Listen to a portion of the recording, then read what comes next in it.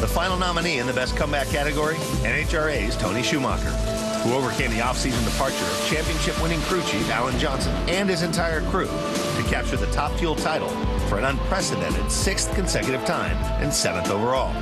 He accomplished the feat with the help of crew chief Mike Green, who had never won a Top Fuel championship before teaming with Schumacher. A lot of pressure on those guys, man. I mean, we won 15 races last year. These guys come over. It's like being drafted to the Yankees. Time now for the results of your voting. The 2009 Speed Performance Award for Best Comeback goes to Dario Franchitti.